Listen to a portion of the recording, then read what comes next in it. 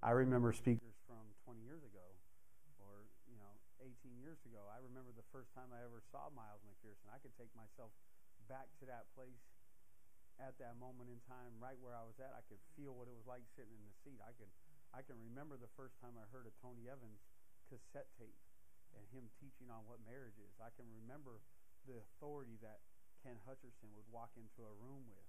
And so, and I can remember their messages specifically because of the impression they left on me, because they made it come to life. It wasn't just words. It wasn't just, dead air coming at me. There was depth and knowledge to it.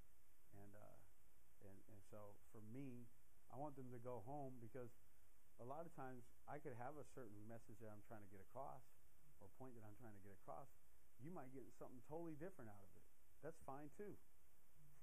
That's okay too. I want you to go home and contemplate that and journal it and write about it, and I want you to think about, man, I can take that message and adapt it this way to fit my life experiences, and then use it in whatever area of sphere of influence that I have. And so that's what I'm trying to do. In general, you're taking longer than you think. In general, you take longer than you think. So always be prepared. I always, if I'm going to speak for 30 minutes, and that's the thing. I've never timed myself going into something. If I have 30 minutes to speak, I just keep a mindful eye on the clock. But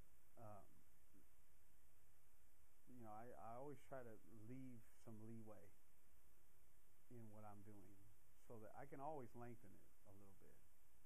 It's very hard to get to 27 minutes and you're only a third of the way through your message, and try to, because typically if that happens, the meat of your message is in the back end, and what you really want to leave somebody with. So being mindful of that, I think, is you always take longer than you think you're taking.